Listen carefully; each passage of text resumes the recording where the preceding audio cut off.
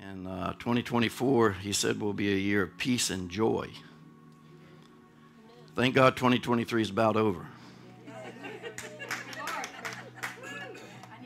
Joy, Carrie, joy. We all went through the fire in 2023, at least around here. But we're still here. We came through it. I'm excited about the youth.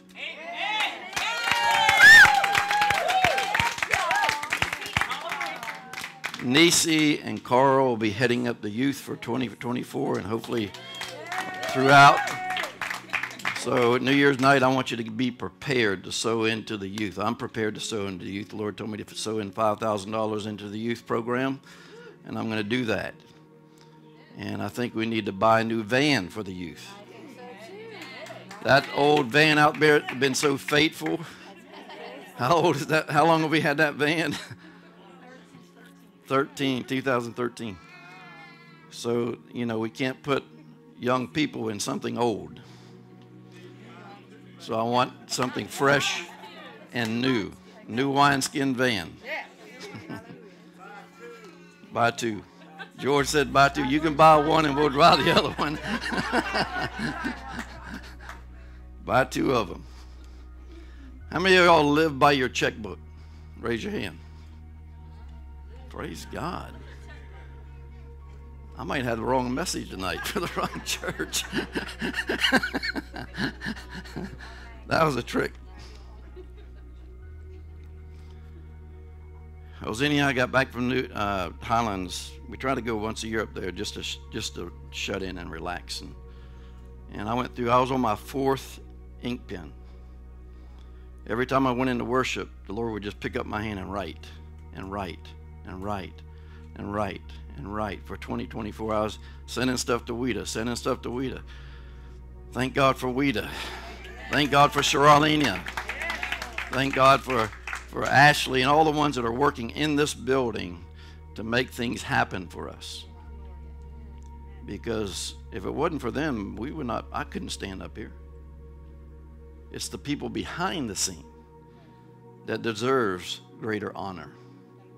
Amen. So let's give them some honor.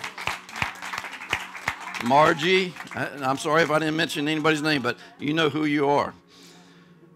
So I want to teach on the reason many Christians don't receive blessings that they deserve in the kingdom. There's so many blessings in the kingdom of God that I see a lot of Christians aren't walking in. And it kind of grieves me. It kind of puts a heavier burden on me to seek the Lord for answers for you and for the rest of the church. Whoever you talk to, whoever you evangelize. I know we got evangelists that bring lost souls in, and we got evangelists that bring carnal people in to maturity. Carrie's one of those guys. Prayers that don't get answered. Multiplication of finances, etc. Those kind of things. God's kingdom, listen, God's kingdom operates totally different from the kingdom that you're in this world. Nothing's going to work for you if you use the world's way to get the kingdom of God to respond to you. It's not going to work.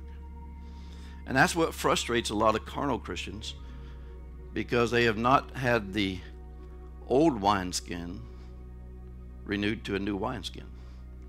Now, what are you saying when I say that? That means your mind has to be renewed to create a new wineskin. The mind is the facilitator of creating a new wineskin to hold the new wine. So what is the new wine? The Holy Spirit. The Holy Spirit's been locked up in here for so long and never got into the soul.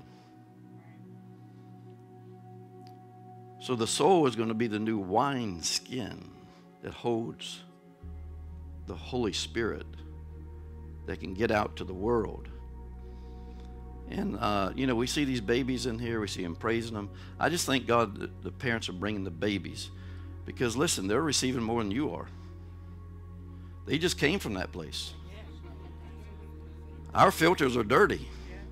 We've been here for a long time. They got clean filters, and they're receiving more than what you think they're receiving.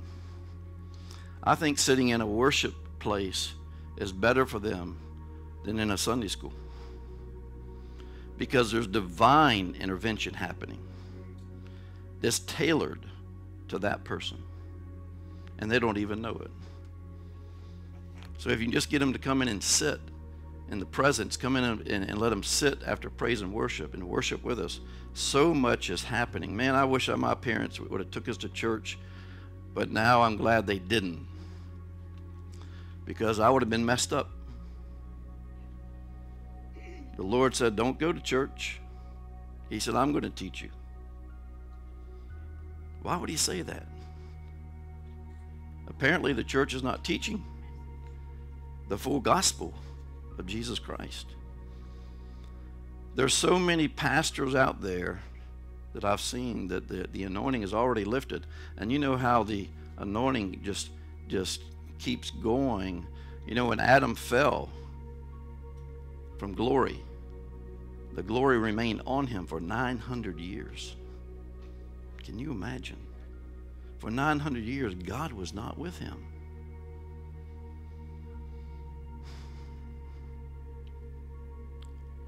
The difference is going to be people are not getting changed. People are not getting changed. They're in the same rotation. They're doing their duty to come to church. This is not a duty church. This is not a dirty church. So listen, Christians are supposed to sow time in serving God and being with God, and love and loving God and loving people, and sowing God's money. Doesn't the Bible say we're not our own? We're not our own. So then why do we hold on to money so tight? Okay, so fear is a good answer. But we hold on to money so tight that the Bible says it leads you to poverty. It leads you to poverty. Don't you get frustrated when you don't have the money to do something? Don't you get frustrated when you don't have the money to help someone? When you see a need, which is an alm moment, and you don't have $10,000 to give that person to get them out of some kind of crisis or debt, doesn't that just grieve you? It grieves me. Money is not yours. We've got to get a hold of that. If we hold on to it, I'm going to be teaching about money tonight, but I'm going to be teaching how money should flow from your hands to get results. God gave me 3 visions. That's the way he works with me, obviously. He gives me visions. He gave me 3 visions a few years ago, and he just added to those visions more revelation on this trip of how money works, how money flows in the kingdom of God. No Christian should be in lack. No Christian should not have enough money to do not only what God's called them to do,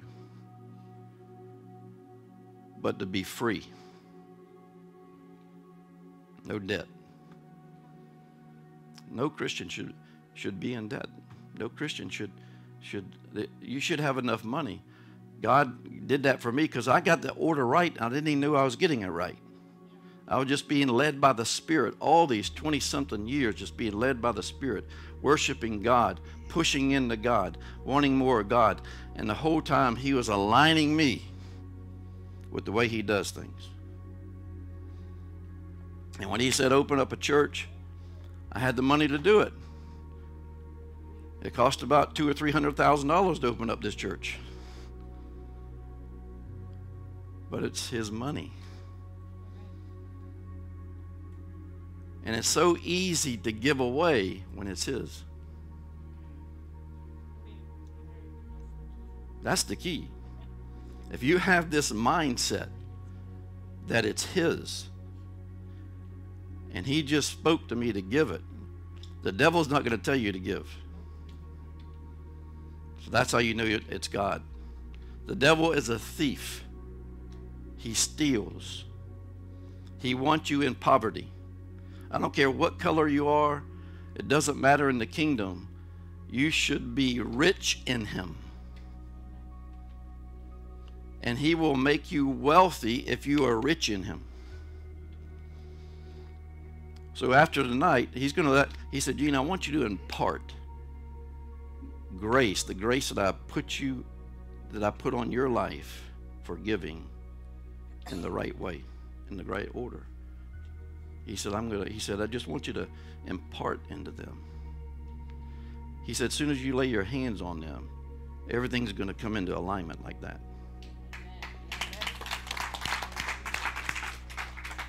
That's going to be so, man, you're going to feel so free. I am so free. Say, Gene is so free. Because of him. And because of obedience. And because of worship. And because of loving Mason and Larry. I love those guys. I love those guys. I'm going to give you some little nuggets first to kind of prime you for this message. God encourages us to give liberally, and when we do, we imitate him. The clothes that you're wearing are not yours. He clothes you. If he didn't give you money, you couldn't buy those clothes. It's his body, and he wants it clothed. Think about that. You can give your clothes away. I give my clothes away all the time. Once a year, I put them in a big bag and give them away. Just to keep the rotation going. Because if I let it go, he's going to give me seed to buy more, to enjoy it, and then let it go again. So every year I do that. Carl has just anointed clothing on. I don't know where he got it from. And Joshua.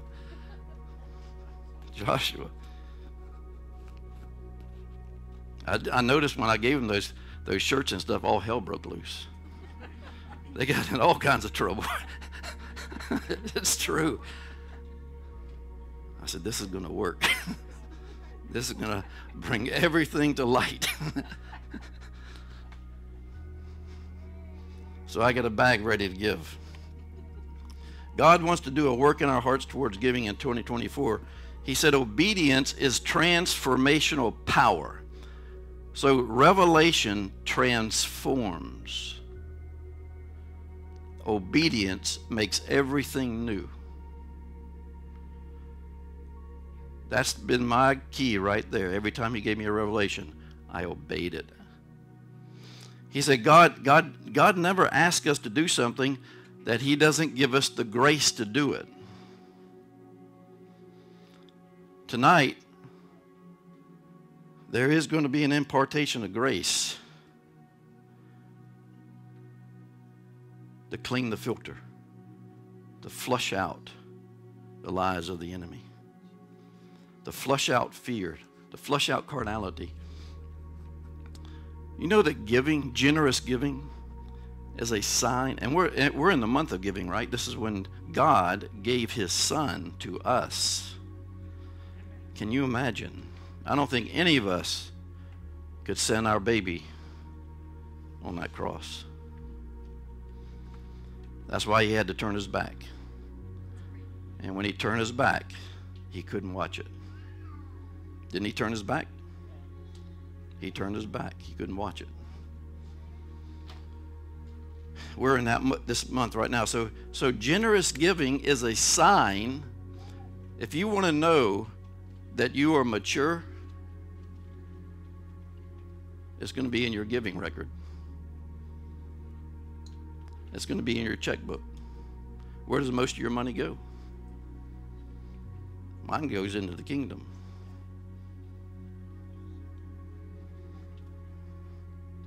That's the sign of maturity, is your giving record. He said giving overcomes financial fear and worry. One thing I love about giving, it makes you secure. Don't you feel security when you give? And when you don't give, you feel unprotected. Fear comes, anxiety comes. What's going to happen next? What's going to cost me this? It's going to cost me that. I had to minister to Zenny a little while in Highlands.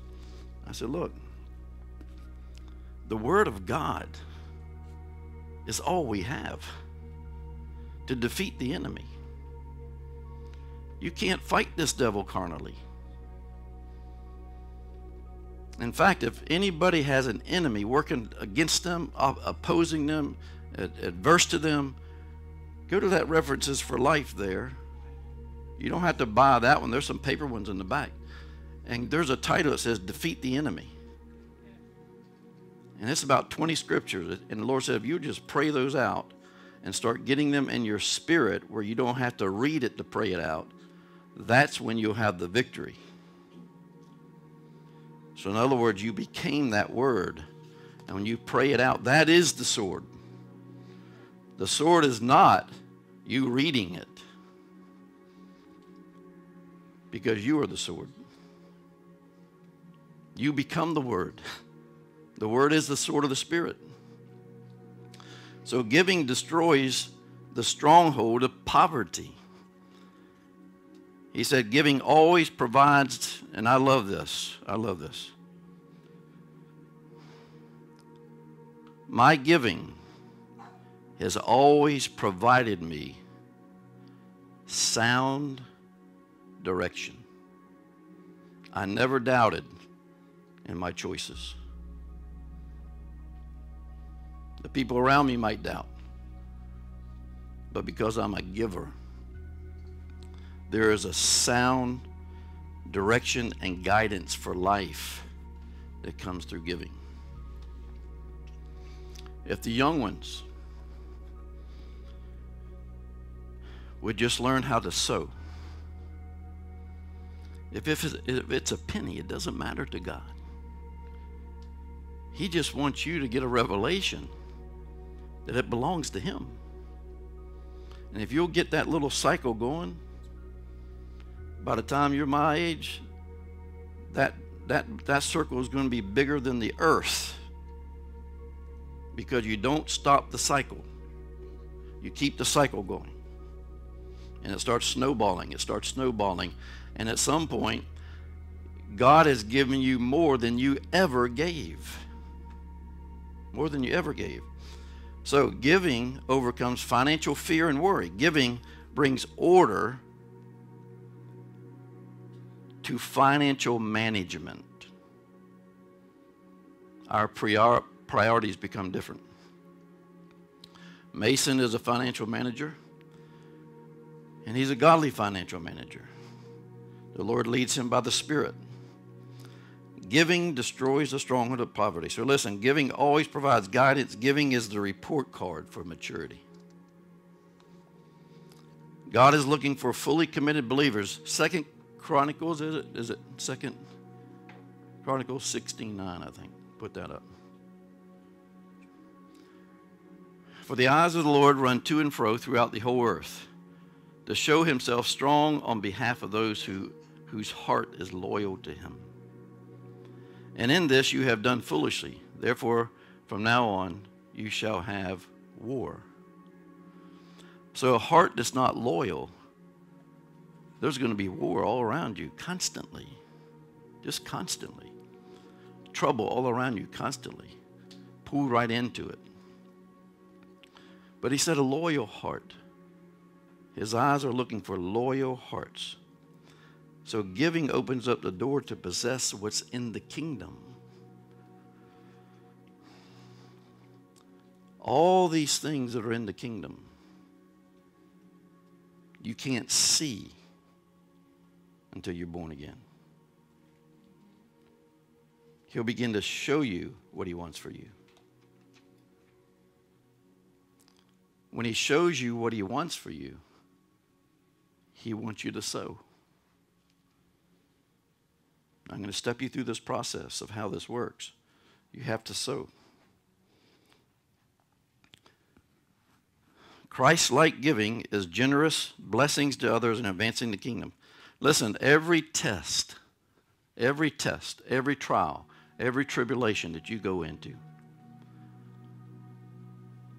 the test, there's 3 tests, and you can judge it by the circumstance of the trial. So the 3 tests is truth, love, and giving. What is this trial, this circumstance demanding of me right now? Is it to hold on to a truth? Is it to love my enemy? Is it to sow into the kingdom right now? For a divine shift in my life. So those 3 things, you can always tell: truth, love, and money. 1 Chronicles echoes the words, heaven and earth is the Lord's. The Lord said, wealth and honor come from him. Wealth and honor come from him. Instead of being owner of a few material possessions as a child of God, you come into a place of managing the Father's wealth, which is the whole earth. What was one of the Beatitudes? Who inherits the whole earth? The meek. The meek. So people who hold on to money are not meek. People who hold on to money are not humble. Because money has become a god to them. Because it's a security. If God spoke tonight and said, tell them all to empty out their checkbooks right here at this altar tonight, I wonder how many people would come up. I would, because I've seen it. I've seen how this thing works. I've emptied my checkbook out twice. Gave him everything so he could do something for someone else. But there's something lacking with Christians in this order of giving.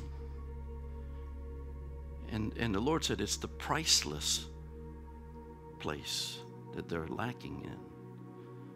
I'm going to share with that tonight. What is that? I want to get that part right. He said, until money is managed to advance the kingdom, we will not be aligned with his purpose and his destiny for your life. You will never enter into your destiny till you know how to manage his money. And there's a lot of frustrated Christians.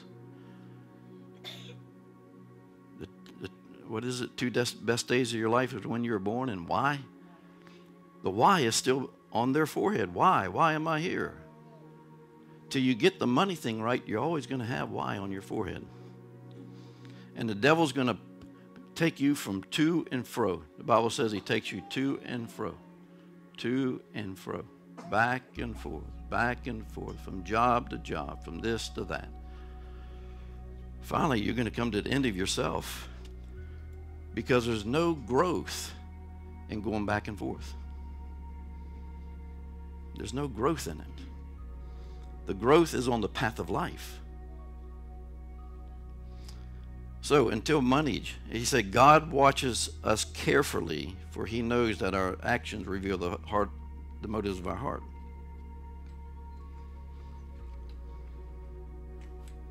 Turn to 1 Timothy 6, 17 and 18. Let's read that a minute. He said to command those who are rich. So he's saying that you can be rich, right? So he said, command those who are rich in this present age not to be prideful,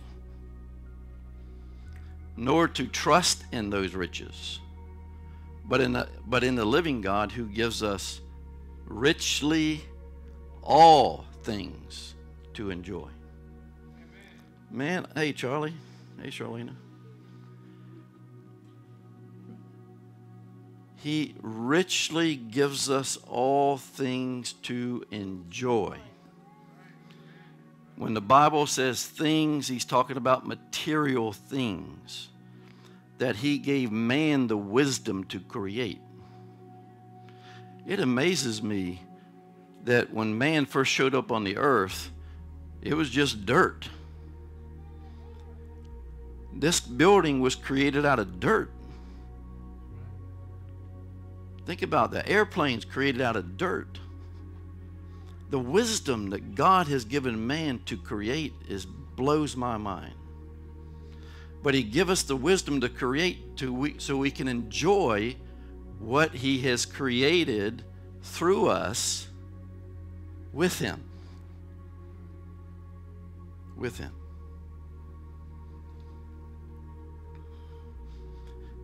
Remnant churches. You're a remnant church.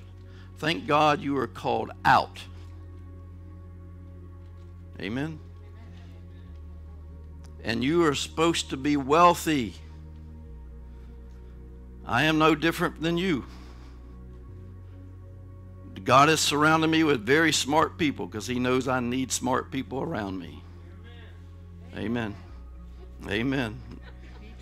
Zenny, Lee, Ashley, all these beta, kappa of what? Kappa. I'm just teasing.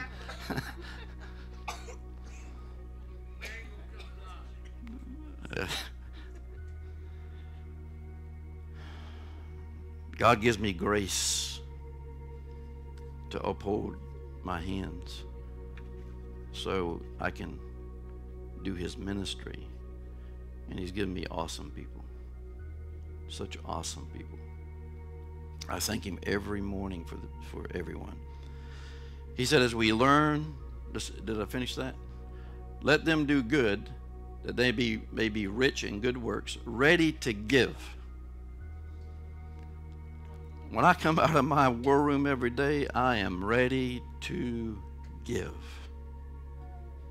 I keep a little money pouch with me all the time because I am not going to be without seed and miss my moment. The easiest way for you to give, to start this, is when you're at McDonald's, pay for the guy behind you. And I'll bet you he'll pay for the guy behind him. And it'll keep going because that's what grace does. Grace attaches itself to giving.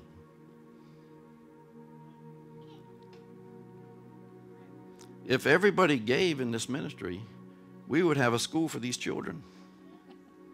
We'd have that building across the street. If everybody gave like they're supposed to. But statistically, 20% only give in a church. That's amazing to me. You know what that tells me? They were never born again. They were saved, but they were never born again. Because the Holy Spirit will convict you. He'll convict you. He'll say, give here. He'll impress you to give something there. He will do it. So as we learn the responsibility of kingdom wealth, we develop the qualities to reign in life. So listen, facing God, the source of abundance, drives away the fear and insecurity and powerlessness. Now listen to this, powerlessness of previously feeling the powerlessness you previously felt as you watch things go by that should have been yours. That's why people get angry or jealous for people that have everything. Because they should have it. What are they doing wrong? Why don't they have it? Think about that. What am I doing wrong? What's my part in this to get this financial thing right? No Christian should be working for a paycheck. Every Christian should be working to give.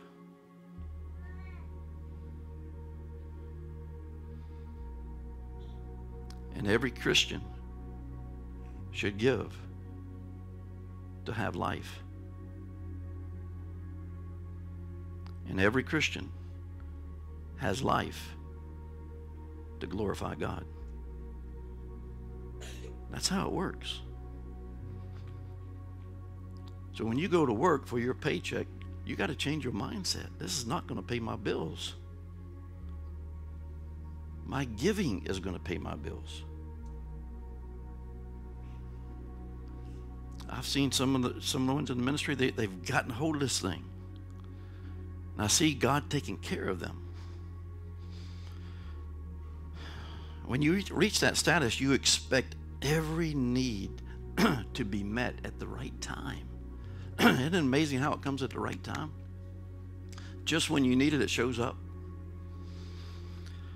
You expect that nothing will be impossible. Nothing will be impossible. Giving strengthens, and I've seen this in my life, giving strengthens faith for other areas. Where your faith may be weak, if you'll give, God will strengthen that faith that we're weak in. The Bible says we're not supposed to come into the house of God without an offering. I mean, us are missing that. I think God created Givelify.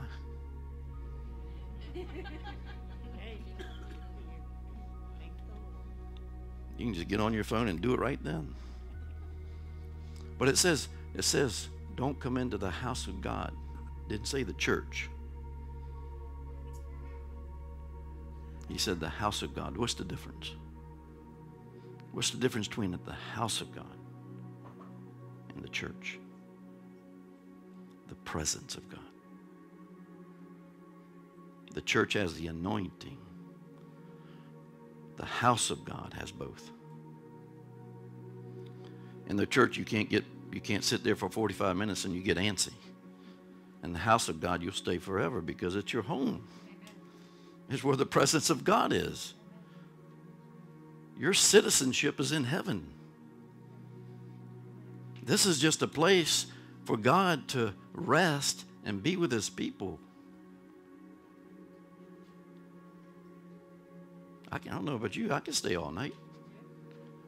I turn up these instrumentals, lay on this floor. So giving is your security. Listen, I once held many things in my hands. As in an apostolic function, wealth is called to apostles. It's an anointing. Because an apostle is supposed to have the wisdom to give it away. and help the church and help things grow. So, Apostle, these babies are doing good. I said, once I held, things would come to me so easily in my 20s. And they would leave so easily. It is amazing how I didn't have time to enjoy it before it left. So listen, I once held many things in my hands and have lost them all through circumstances because there was no hedge of protection. But listen to this. Whatever I placed in God's hands, that I still possess. That I'll never lose. He said, if I can get prosperity through you, I can send it to you. What's the soul supposed to do? Produce prosperity. Father God, he said he wants to make you sure. He wants to make sure. He said, tell them, I want to make sure that they're well taken care of in these end times. It's all about grace. I looked up the definition of grace because there's so many definitions. And this is the Greek definition. This is the accurate definition. It says non-meritorious or unearned favor bestowed as a gift freely and never as a reward for work performed. Isn't that amazing? That God gives you favor for something you didn't do, for something you didn't work for. He said, Gene, that's the central characteristics of me, is grace. Listen, I have not met one person when he or she began giving on a regular basis at God's direction who did not discover the joy of being a generous giver. Man, we talking about joy tonight. There's so much joy in giving. So much joy in giving.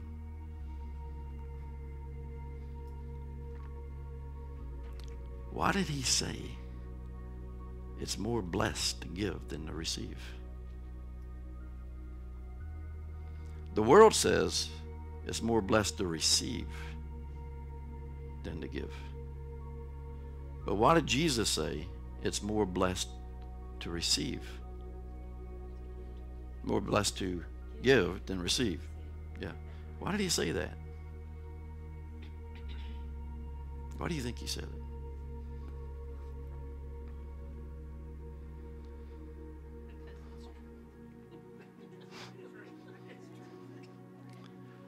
What is the principle of being more blessed to give than to receive? More blessed to give than to receive. Because he fills you with joy. Joy, listen to this. Joy is the result that something has just been made whole. The psalmist said it's the joy of salvation. Salvation means whole. Something just got whole in your soul. That's why he says more blessed to give, because in that obedience, something just got healed in you. And then joy follows. The Lord gave me a revelation. He said, Gene, joy is the sign that you have authority. Joy is the sign of authority. So, Giving, giving, giving.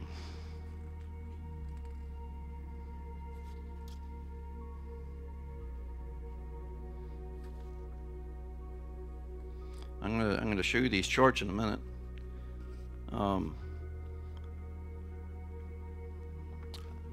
I want you to get this order down. Order is necessary for life, not just for giving, but for life. Order is necessary to function effectively. Order is a sign of obedience, respect, and honor for God. The Lord gave me these visions as a divine, listen to this, a divine order of giving that is progressional to meet the will of God. This order is a progressional order. It's foundational. He said if we get the foundation built, he can have liberty from the foundation of giving in that order. I've seen it. This foundation says you got to do this first, this first, this first, this first, and this first.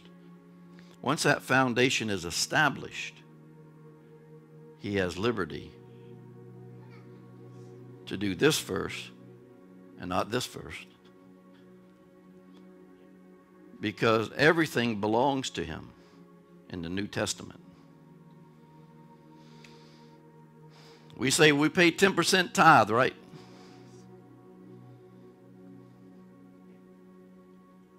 Jesus didn't do away with the law. He fulfilled it. So the tithe is a tutor, just a tutor. But when you get in the New Testament, all of it's the tithe. It all belongs to him.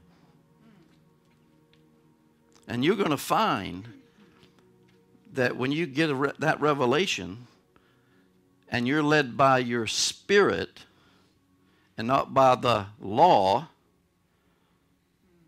that you're going to exceed 10% giving.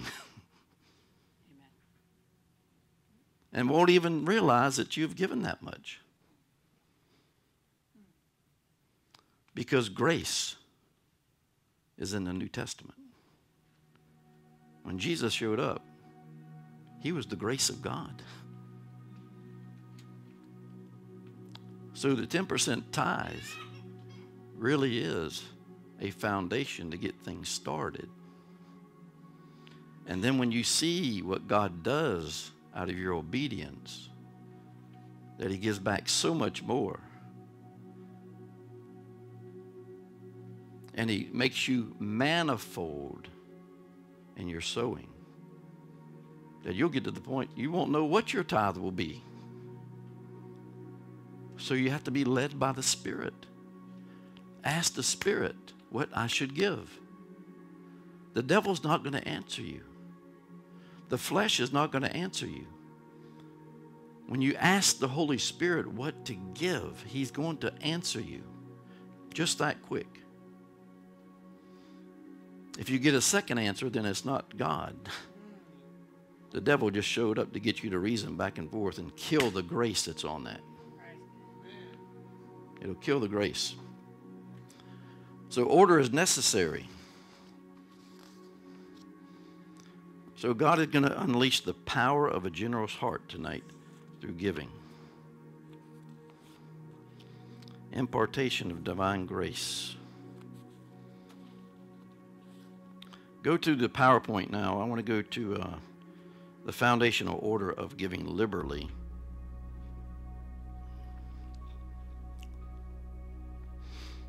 Just go to you till you see that little block, foundational order of giving liberally. There it is. Go back. You see the tithe, the foundational order of giving liberally. Go to the next one.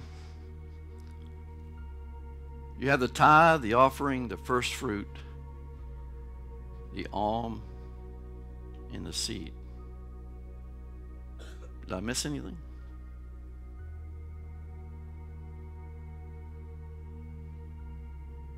Tithe.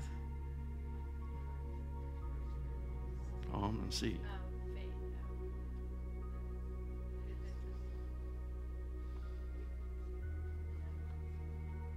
That's 5. You see, the tithe, the offering, and the first fruit belongs to God. The alm and the seed belong to man. So nothing belongs to you. This is Bible.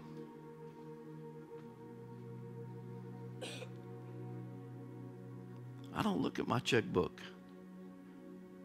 Because if I looked at it, I'd be afraid it'd be empty.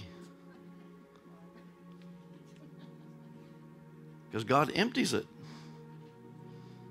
And he puts it back in before I even know it. How many of y'all look at your checkbook? How many of y'all balance a checkbook? Don't raise your hand. Raise your hand in your mind.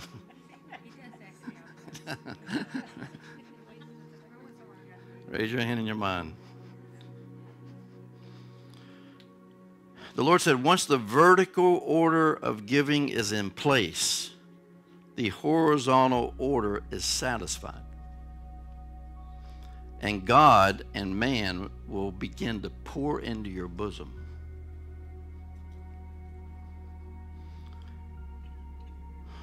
It's so powerful. Number 5 in the Greek. That's why I asked how many were up there. It was number 5. This means energetic. Now this is what happens when you give in this order. The Lord said this is what happens when you give in this order. He said it's energetic vibration of change. Transformation, shift, healing, and grace. All those are included in that number 5. So when you get to number 5, which is seed giving, all those things are going to happen.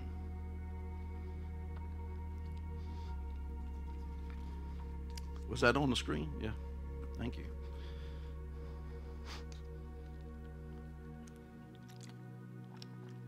How many of y'all need a transformation in your finances? You can raise your hands. I mean, a real transformation where if you didn't have a job for 10 years, you'd still have enough to live off of.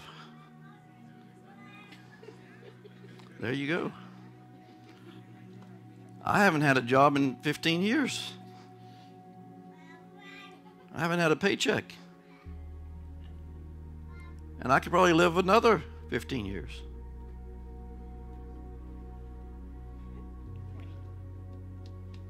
And I'm no different than you. In fact, you're a lot smarter than I am. But you may be too smart. Because if you think you can figure it out, you didn't. Because his ways are past figuring out. The just shall live by what? Faith. Transformation means this, a dramatic change in form and appearance. I need a dramatic change in form and appearance of my finances right now. He said there's a divine order for transformation of finances. Jesus made a way through his sacrifice for this to happen. 2 Corinthians 8:9, let's look at that. You can get a lot of word in this church. Y'all like that, don't you? Word. So only be careful that this liberty of yours, this power to choose, does not somehow become a stumbling block that is a temptation to sin to the weak in conscience. I guess that was it. He said no Christian should be in lack, but abundantly supplied. Go to the next verse. As it is written, here it is, who gathered much had nothing left over, and he who gathered little had no lack.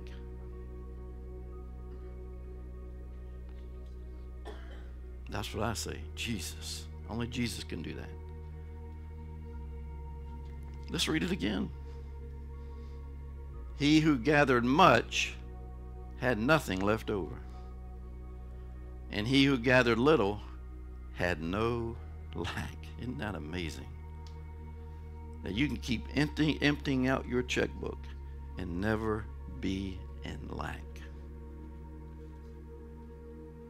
God tested me in this. He said, Gene, I'm raising you up as a model for my kingdom because you're going to be different from the rest of them.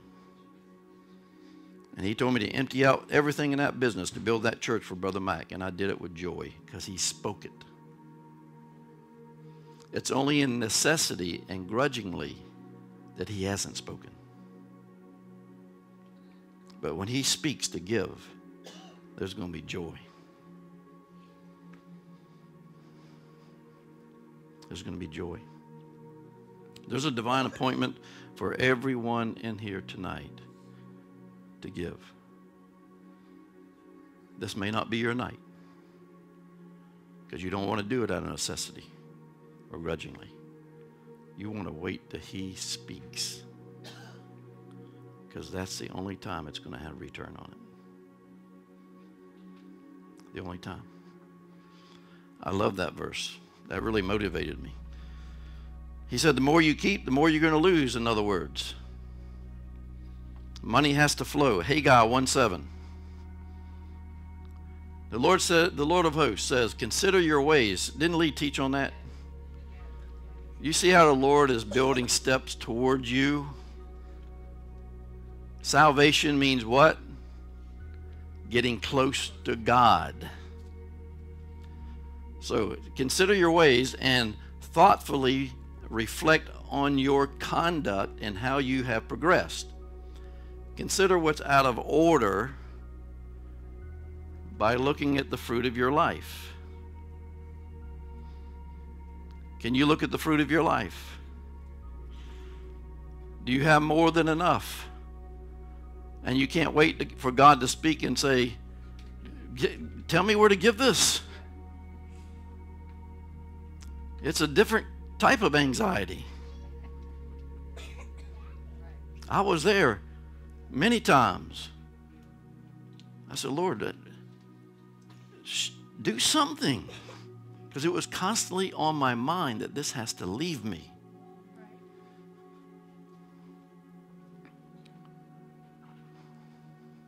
And he would wait, and he would wait until I come into alignment with the right person. There he is. Boom. Release it. Release it. 2 Corinthians 9:6 says, but I say this, he who sows sparingly will reap sparingly. He who sows bountifully will reap bountifully. Don't you know you're in control of your financial status? Don't you know you're in control of your health? You're in control of everything. It's your choice. Eternal life, listen to this, eternal life, actually, you control what leaves your hands and your mouth. Eternal life and abundant life attaches itself to sacrificial life. What does it mean to be a living sacrifice? He said we're called to be a living sacrifice, not a dead sacrifice. A living sacrifice. What does that mean? You live by the Spirit. You sacrifice the flesh. Don't live by the flesh. Don't live by what you feel and see and hear and taste and all these things. Because they're leading you down a path of poverty and lack and depression and fear, all this stuff. You have to be a living sacrifice. Now listen. How many Christians are living that lifestyle? He said that you have to understand how money works in the kingdom. Money in the bride of Christ. You know, we talk about preparing the bride here, right? The bride cannot be prepared and made ready till she gets the money thing right. You don't want to, he doesn't want to marry a bride that can't handle money. Because she'll be sown into the enemy's kingdom. There's more divorces about money than there is anything else.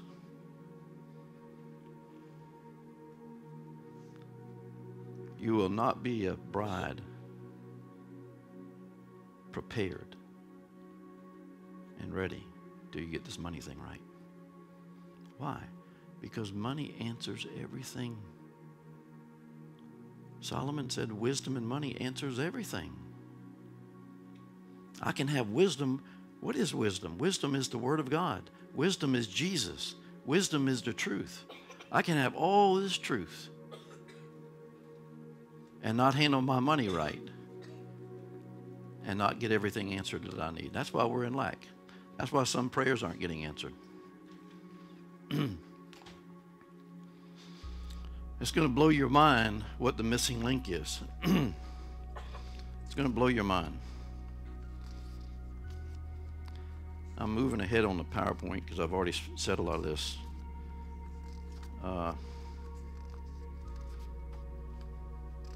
Moving past all the bride stuff. And I'm going to go, let's go to Deuteronomy 28:12. Deuteronomy 28:12 on your PowerPoint.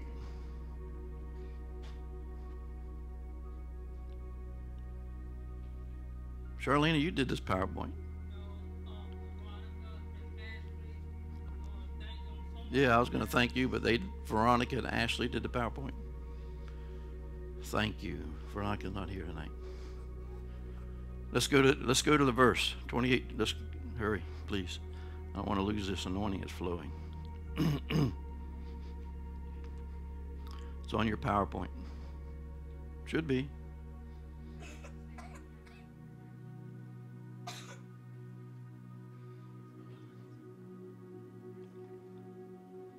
Are y'all excited to get something right here tonight? Because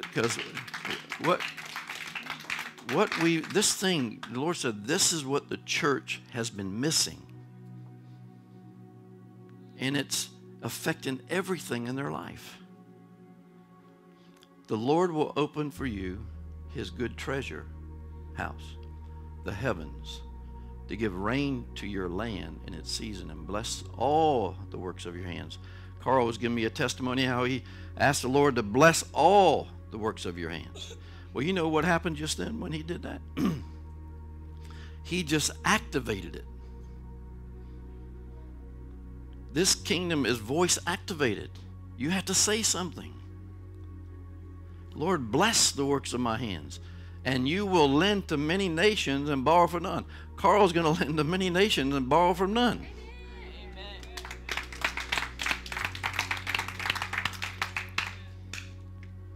I need a loan, Carl. No, you can get loans from the saints, it's not from the bank.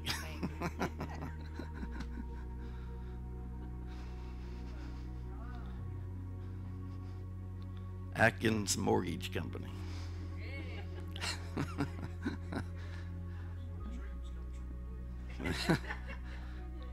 The Lord will make you the head, in other words, a leader, and not the tail, the follower.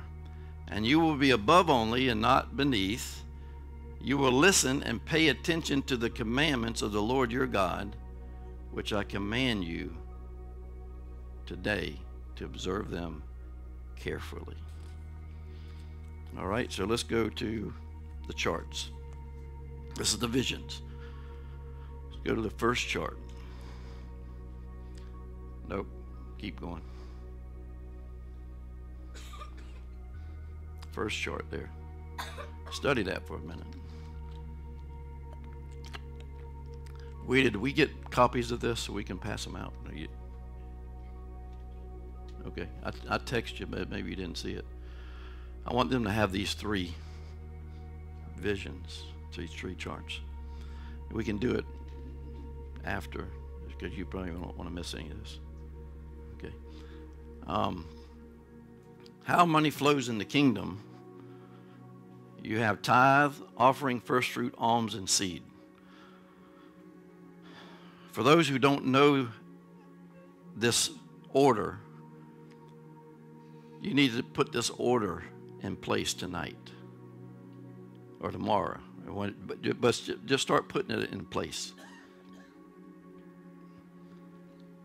Because once you get to the seed, then you have established a foundation for the, listen to this, the Lord just spoke. He said they have established a foundation for the wind to blow. What does he mean? He said in the Word that the Holy Spirit is like the wind. You don't know which direction it's going to come from, where it's coming to, what time it's going to come to you. He's going to use you that way in giving off of that foundation. Isn't that beautiful? So he has something to work from. So if you look at this, the tithe is based on Malachi 3, 8, and 10. It says down here, that's a commandment. Don't ever break a commandment. It won't be good for you. When God says, do this, that's a commandment. Or when he says, I command you, that's a commandment. Here's a third one. When he gives you a revelation, that's a commandment. That's a commandment. So the offering is in 2 Corinthians 9, 6 through 15. And it says, thankful, thank you, thank you. Say thank you. That's what the offering is for on your part, to say thank you. That's going to be your motivator. The first fruit, Leviticus 23:10 and Proverbs 3:9, is love for God. Love for God. How many of y'all love God? Well, January is coming up. Alms. Matthew 6:1, Proverbs 19:17, Proverbs 28:7. Alms is love for people. Love for people. And we're going to give you this chart. She's going to pass them out. Seed, Luke 6:38, advances the kingdom, and men begin to pour into your bosom. You ever walk down the street and someone hand you a $20,000 check? No. Wouldn't that be nice? It happens. It happens. Once that order is established, that foundation is laid, because God is very foundational. Many people walk down the street, and there's a Christian that he touches. Says, write that man a check. Wouldn't you like that? And it could be a check to get you completely out of debt. This happens. I'm not doing this for me. I'm doing this for you, because I've already got this down, and I know how it works.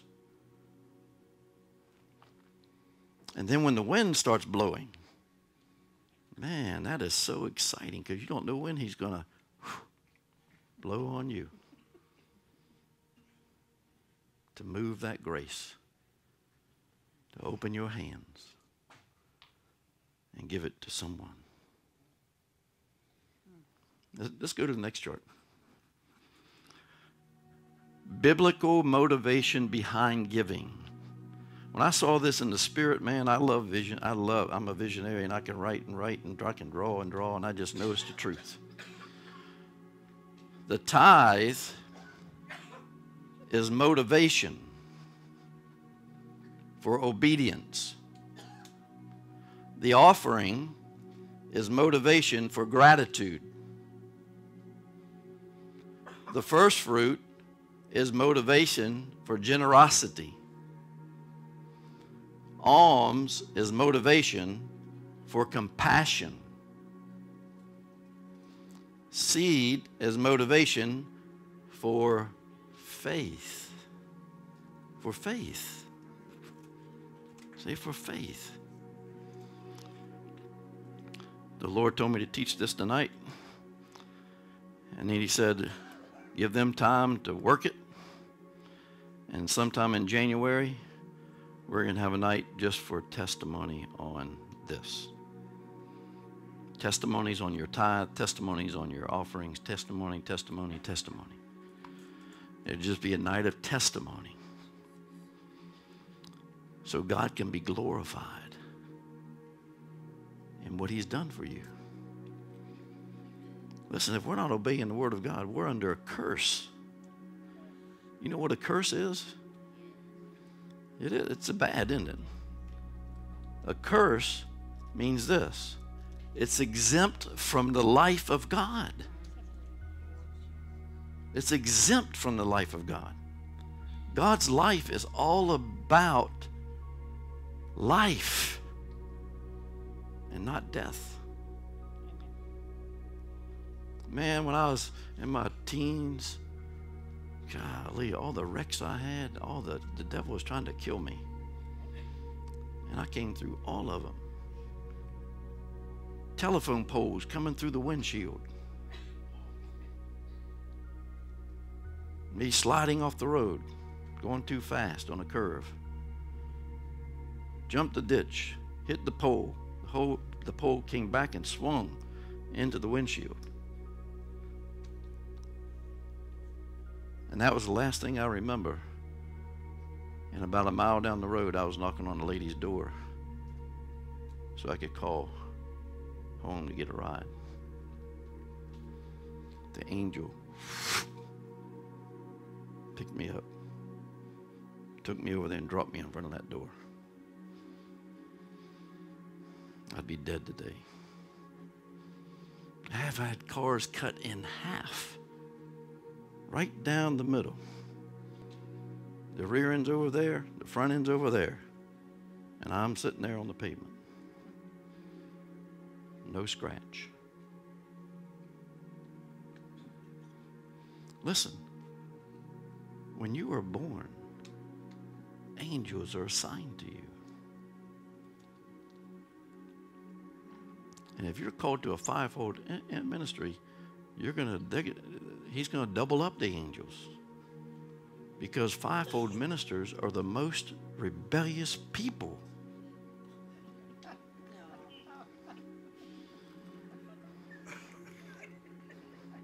They are. Before they get a hold of God, I mean, they're wild people. Wild people. All right, let's go to the next one. The rate of return in kingdom giving. Listen to this now. The tithe opens up the windows of heaven for you. He rebukes Satan from destroying everything that God has given you. He restores relationship with him, because the tithe does say it restores relationship with God. Well, wait a minute. The blood of Jesus made the way. Yes, it did. But he's not going to make you have a relationship with him. It's a choice. Obedience brings you into relationship with God. The blood gives you access to God. But obedience brings you into relationship. So the tithe is the beginning of this relationship. The offering, all grace abounds towards you. He meets all your needs. He gives you bread for food, which is revelation. He multiplies your offering, increases the relationship to intimacy, and gives you more than enough to be a blessing to someone else. Are y'all experiencing that?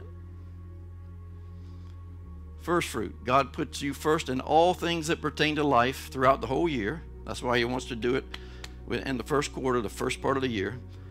Number two, God sanctifies the rest of the year, sets it apart for you. He puts You number one for the rest of the year. For those who have businesses, you'll have more business than the person who didn't do a first fruit. And there's great grace released at first fruit. The alms, God reimburses what you give. Now, an alm is when you see and feel a need that somebody else needs. That's an alm. God just lets you see it. God lets you feel it. And that's when you move.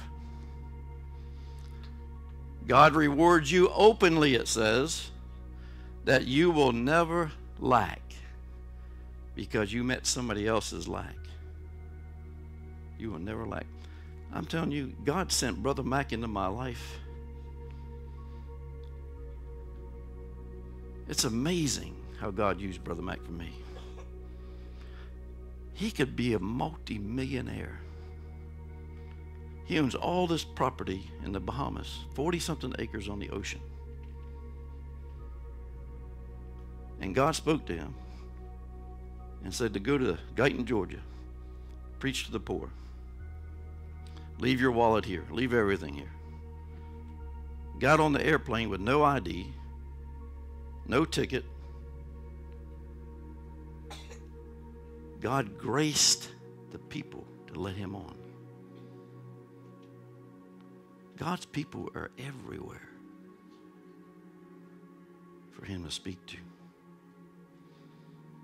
He shows up here on one of my job sites. And the Lord said, I want you to help that man. I was a 2-year-old baby Christian, didn't know what to do. So I didn't do nothing. What kind of help does he need? Tell me something. So I didn't do nothing. So the guy that was pouring my concrete on that day came to my office. He said, I know God spoke to you that day. So, you know, me and all my pride. Well, what did he say?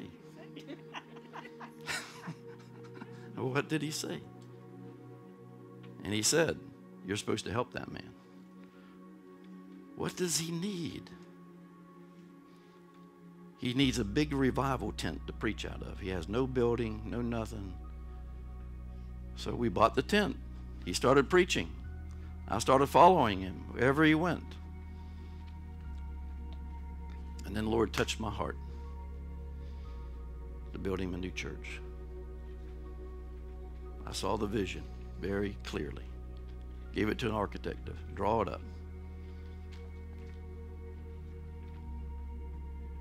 That was an alm. I will never be in lack because of that. Meeting that need. Seed giving is a pathway to miracles. It will be given to you. Men shall pour into your bosom the harvest of your seed, good measure pressed down and running over. Your harvest is there. We can confuse, this order in the church is confused right now. The Lord said the order is confused. So when an order is confused in the church as a whole, there's chaos in the spirit realm. There's war in the spirit realm. The enemy is going to make sure that you don't get a full return on what left your hands. Because he's eating it as it comes back because it's out of order. So the percentage that he eats is the percentage of how carnal we are. That percentage matches the percentage of carnality in us. We're going good on time. All right, let me get some word here. So he said his tithe is not his tithe is not for offering. A lot of saints don't like to give tithes because the minister is going to abuse it and he's going to use it for something that shouldn't be used for. And of course, we've seen all that. That's why the Lord told me, when you start this ministry, you're going to finance it. You're not going to ask the people for no money, because they've been hurt by misappropriated funds in churches. So I did for 3 years. And then he said, time's up. You don't have to fund it anymore. Talk about giving. One time, I did one time, and I never mentioned it after that until certain times like this. It's not an every service thing that we say, bring your tithes, bring your offerings. Whew, man, that just wore me out when I used to go to some of those churches. My leg muscles were sore from getting up so many times. They'd want the tithe, sit down, sing, now bring your offering. Sit down and sing, now bring your seed. Oh, Hazel has a need over here. Can you all sow to that? Now bring your alms. Confusion. Chaos.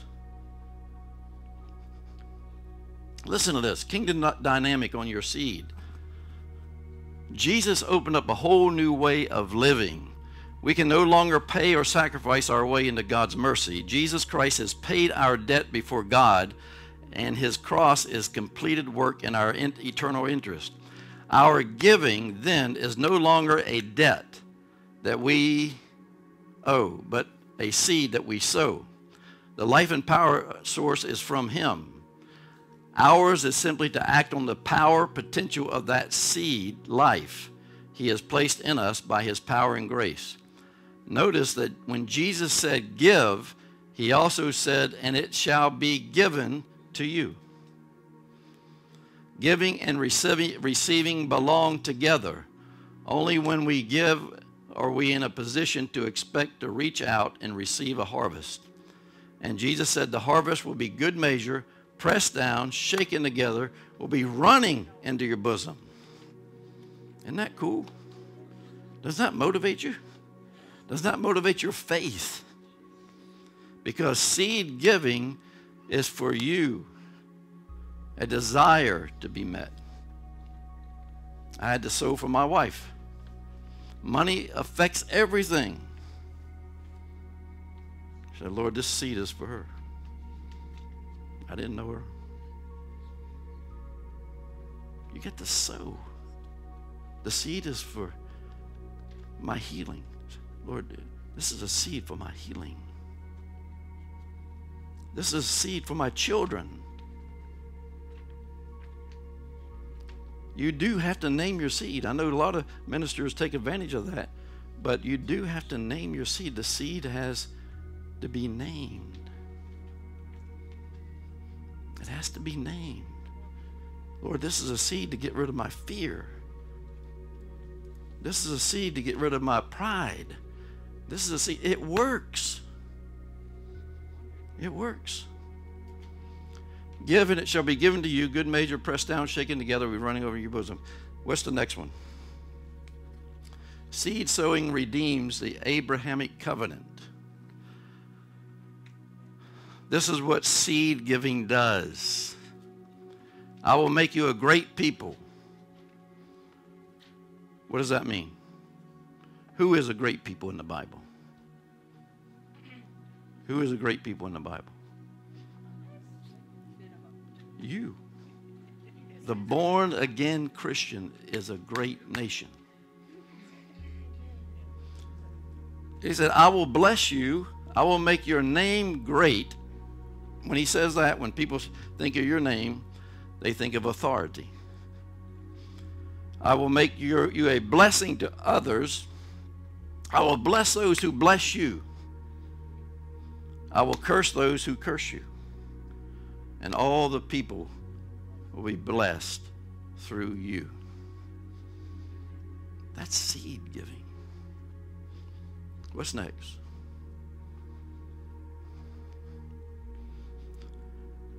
Offering returns. Look at this on the offering. All grace comes to you. Not just some, all grace.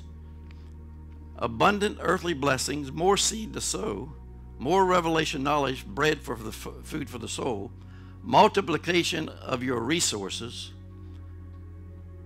increases intimate relationship with the Father, bearing the fruit of goodness and kindness and love, enrichment in every way that you may be more generous. He said this is what the church is lacking. They think their tithe is their offering. We should be giving him the tithe and the offering. So when do you give the offering? When is the offering, when should the offering be given to him?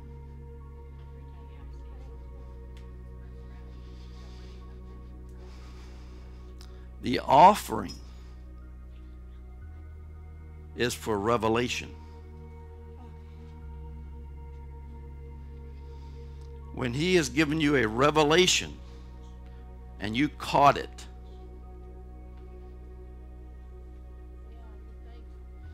you're thankful because your life is fixing to change for the good.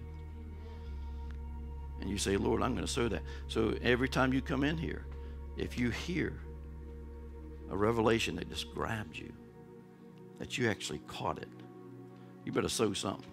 You better ask the Holy Spirit what to sow to Jesus. You know why? It finishes the completion of the revelation in the physical realm. So we say, meditate on it 3 times, right? And we declare that revelation. But the offering is missing. The offering should have been right after the revelation, before you meditate.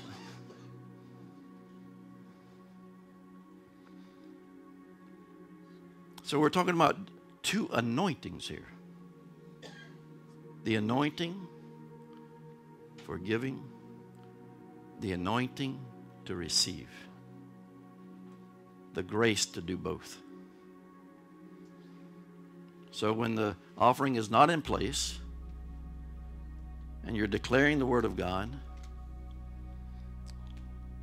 the latter anointing is missing. That's why it's taking so long. I said, Lord, why did it take so long? You told me to meditate on this 3 times and declare it and then wait. But the wait's been really a long time. It will come back, but it won't come back in its fullness. It won't be complete to where God wanted it to be. What else is on here? Then we're going to pray. You know, in Corinthians 2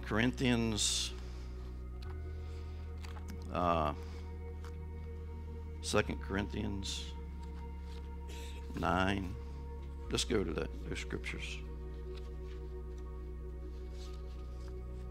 Go to those scriptures.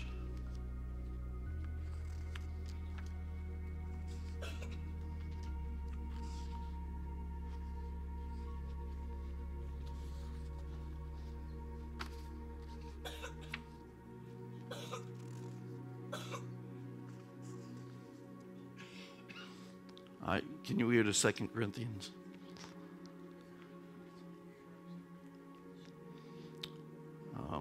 Should be.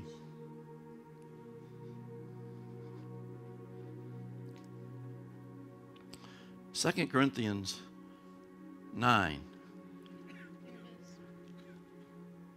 1 through whatever, talks about the offering. I didn't know this until this week,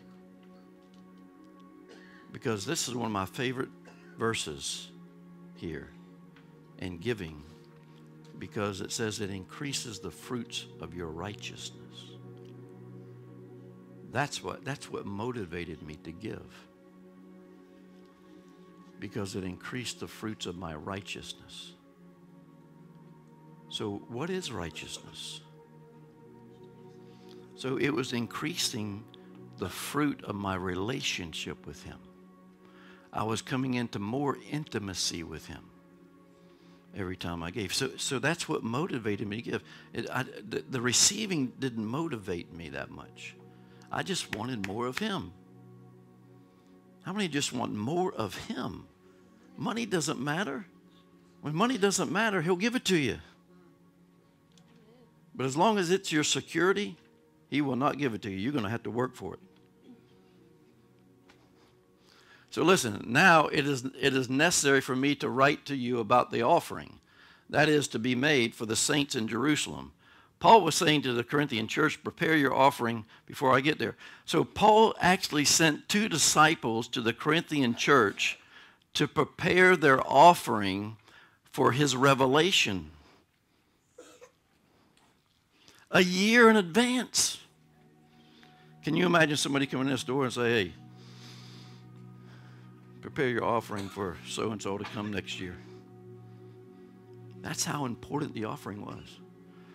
But the offering was for the saints in Jerusalem to meet their needs.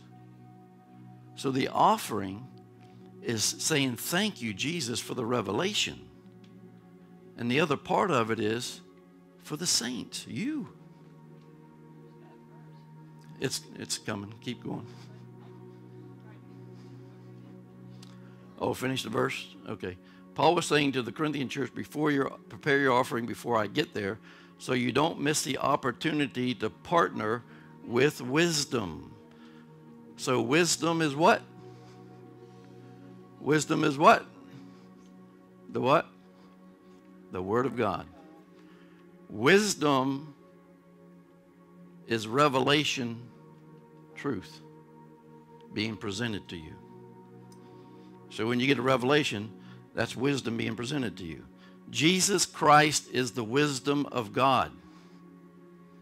He's representing to you, presenting himself to you in that moment when that thing jumps off the page or you hear something in church and it grabs you. That's saying here is the wisdom you need to get on the other side of your lack and embrace what he has for you. The tithe is for spiritual food in God's house. Let's keep going. Let's go to Corinth. Keep going. Oh, wait a minute. Paul was saying to the Corinthian church to prepare their offering before he comes to minister for the saints in Jerusalem. We should be a blessing to others, other churches. We should be a blessing to other churches. When I go to King Jesus Ministry, I am a blessing to that church. I give to that church a lot of money because the Bible says to be a blessing to other churches.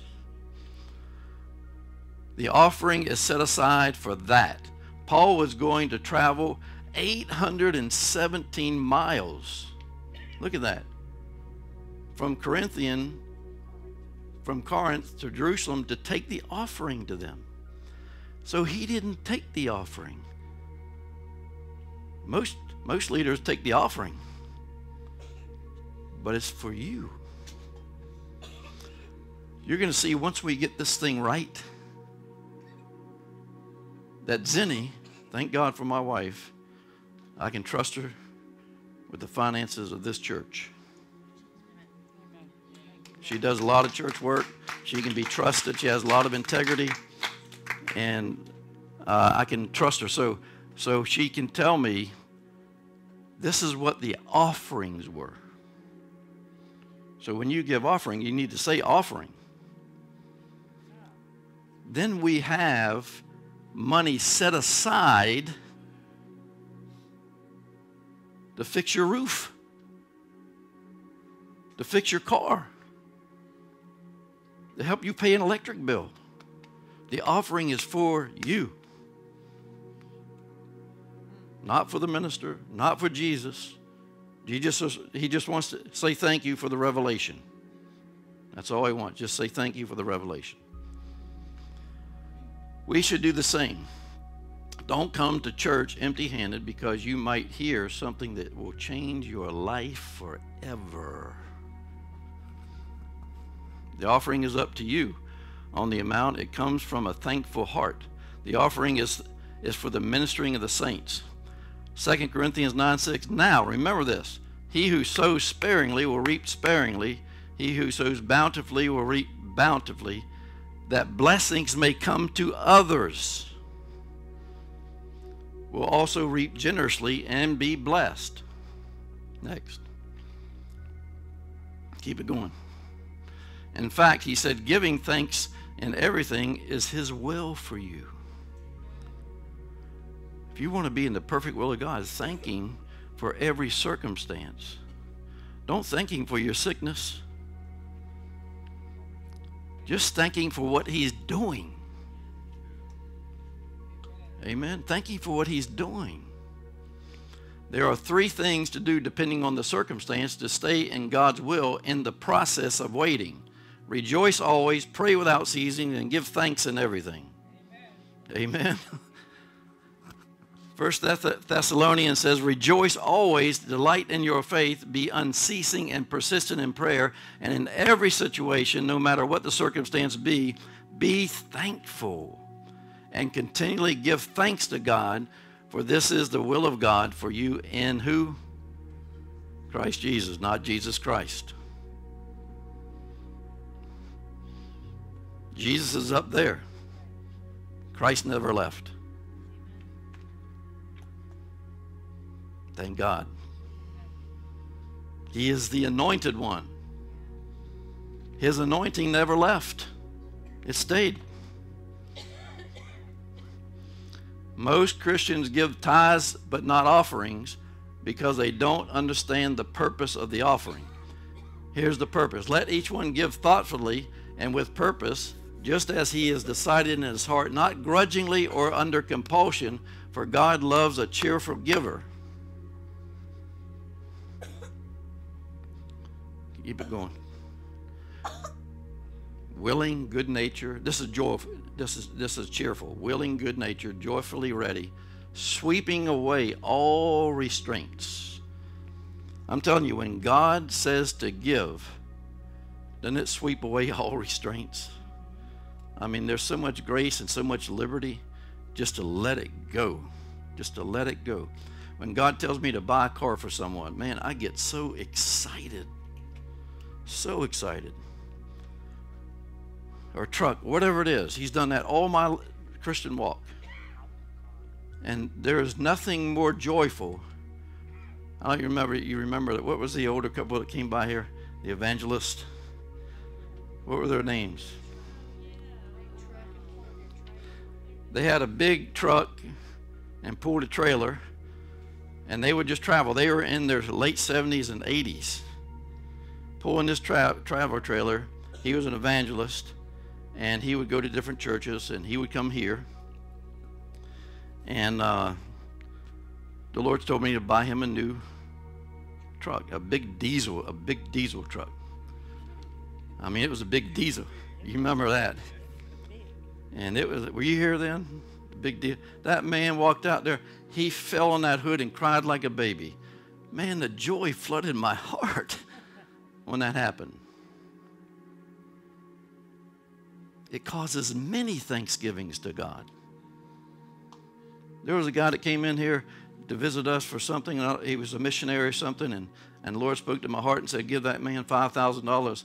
I walked up to him, gave him a check for $5,000. He ran out the door. I thought he was mad. When I looked out there, he's running back and forth in the parking lot with so much joy, throwing his hands up, praising God. Man, that blesses your heart. God loves a cheerful giver because it gets results. The reason the word put tithes and offerings together because of the anointings that are associated with both. Anointing means the power of God. God's power shows up to bless you, protect you through the tithe. Secondly, on the offering, God's power shows up to change you and give you the desires of your heart to bless others through the offering. Malachi talks about a polluted offering. Make sure your offering's not polluted.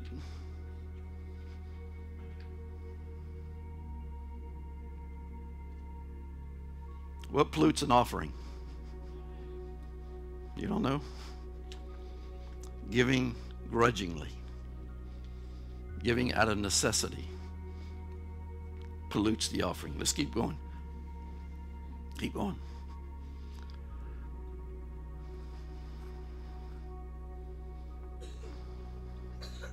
A polluted offering, in short, is given grudgingly and of a necessity. This is without the reverence to God. Go ahead. The Bible says that the tithe restores a relationship with us and the Father. Jesus bridges the gap through his blood, but obedience restores the relationship. How many of you all want a relationship with God? If you're not obedient, the closer I got to God was through my giving, because he set the example. He gave his son to set the example. The son was sent for what purpose? Relationship. He was sent to restore the relationship between us and the Father.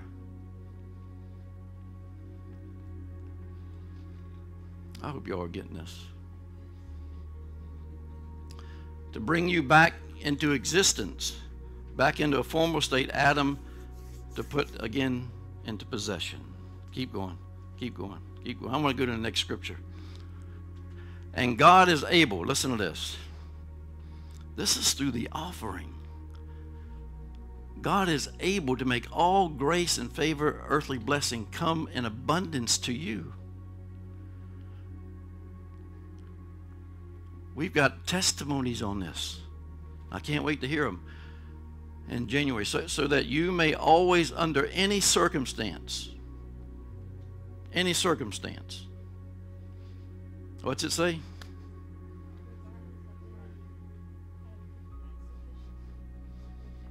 Regardless of the need, have complete sufficiency in everything, being completely self-sufficient in him, and have an abundance for every good and charitable work. And what did you do to get this?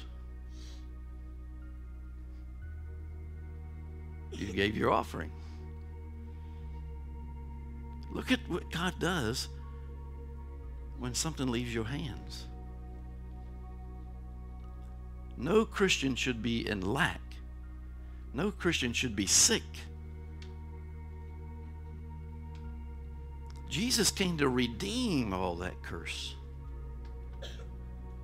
And your giving affects every bit of it. People are sick because they don't give their tithe.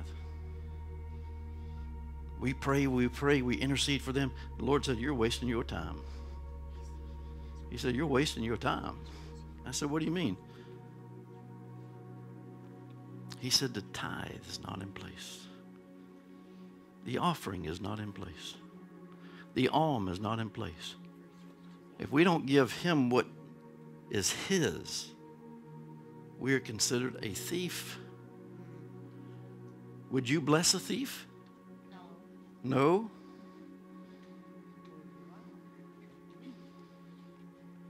All grace will abound towards you. It's a manifold release of grace. He manifested towards you. Keep going. Revelation complete.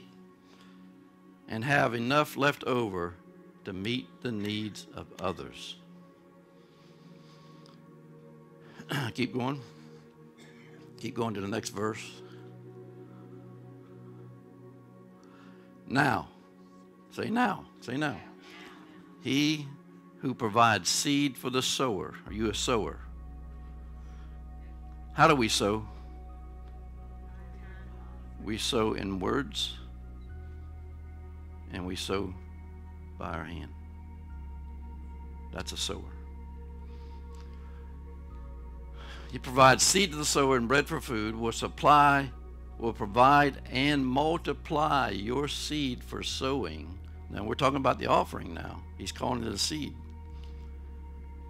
Your seed for sowing, that is your resources, and increase the harvest of your righteousness, which shows itself in active goodness and kindness to God.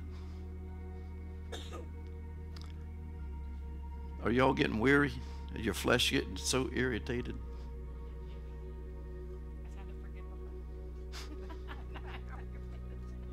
I don't have a glove. I need that give a fly. I got my little pouch there.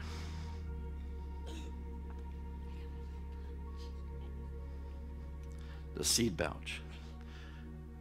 Keep going. I'm almost finished. Now, he who provides seed for the sower and bread for food will supply. Go to the next verse, we. Next verse. 2 Corinthians 9:11. You will be enriched in every area, every way, so that you may be generous, and this generosity administered through us is producing what? Thanksgiving to God from those who benefit. I'm going to give you a little testimony. I've already given you two. Remember, I used to pray for this old black widow. I just love black people. He says I do too.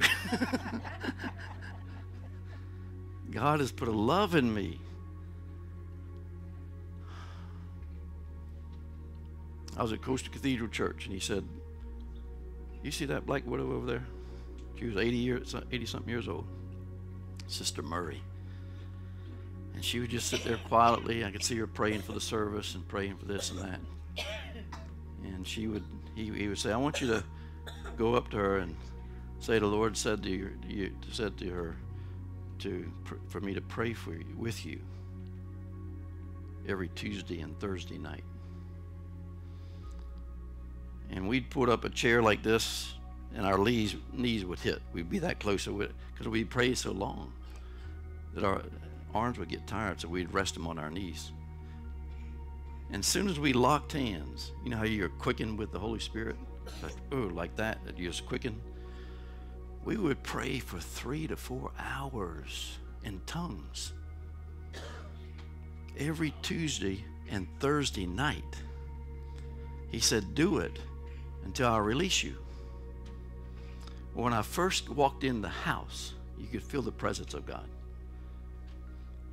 And I kept looking at the carpet. I kept looking at the floor. I don't know why. I looked down the hall.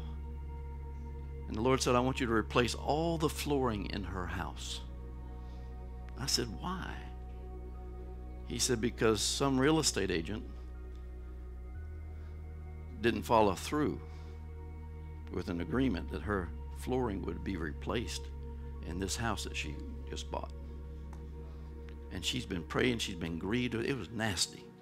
It was that old long green shag carpet. It smelled like dogs were in there or something. So anyway, I said, Sister Murray, the Lord just told me to replace all the flooring in this house. Now, she was 80-something years old.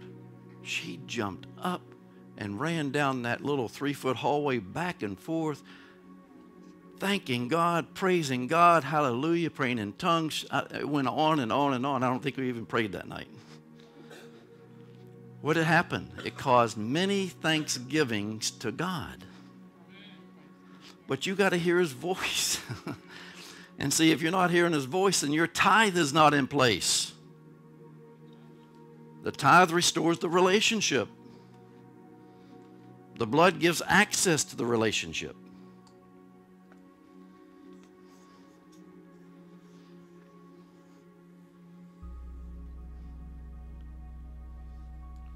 We prayed for 2 years, every Tuesday and Thursday night. One thing about me, I will never give up on anybody.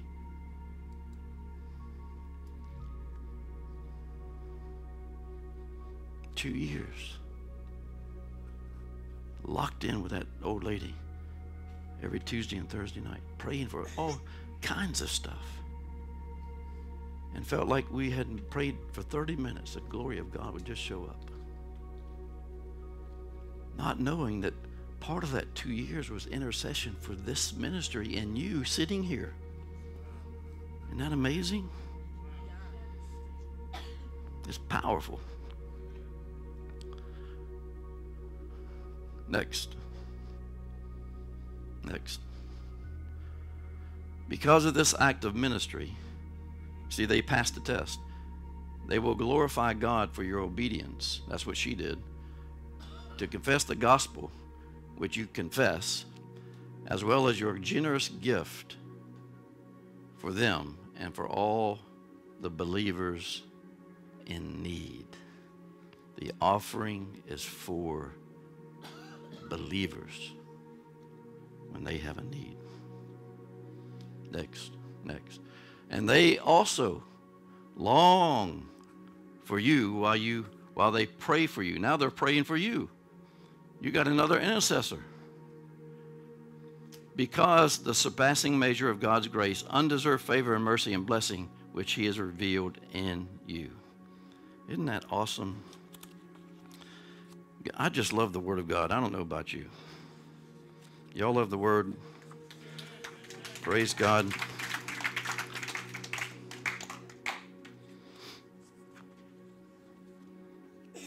And so everybody's got their hand out, right?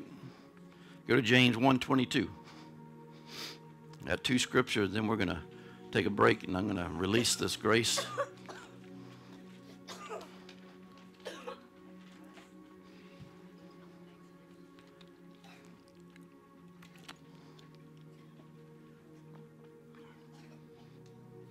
This is one of those messages when I sat down in North Carolina, but my hand just would not stop writing. It's amazing how he does that.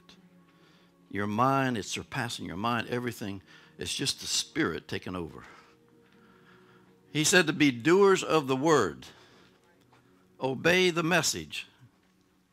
Y'all going to obey this message? And not merely listeners to it. Betraying yourself into further deception. How many of y'all just hear the word and don't do it?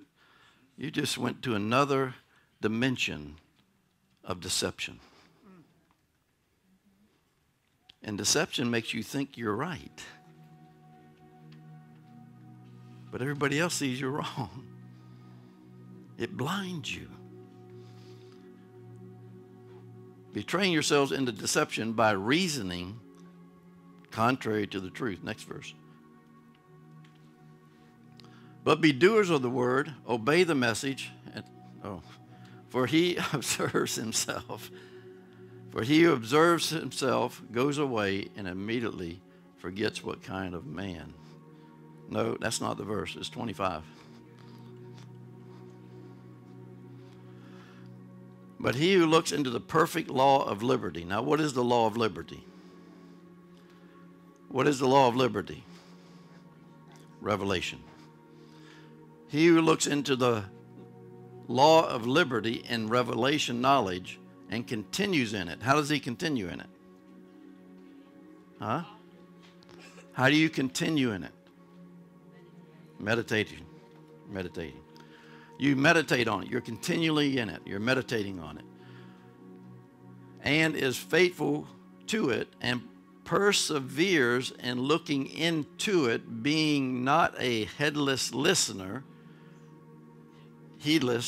who forgets, but an active doer who obeys.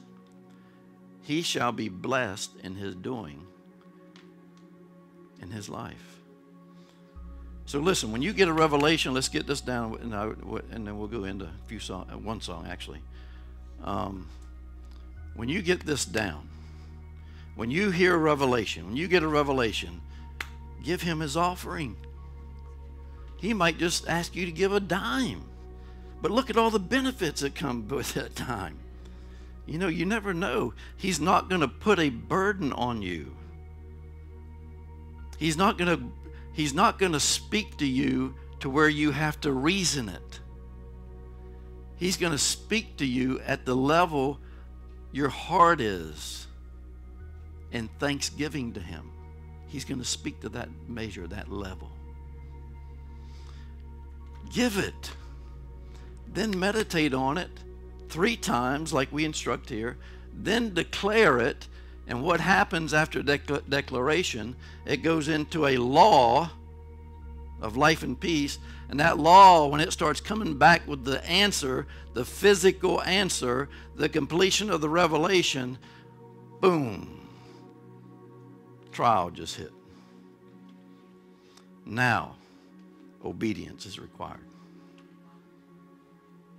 That's when obedience is required.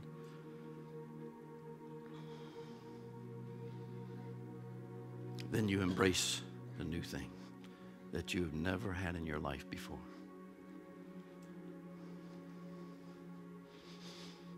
All right. Give God some praise.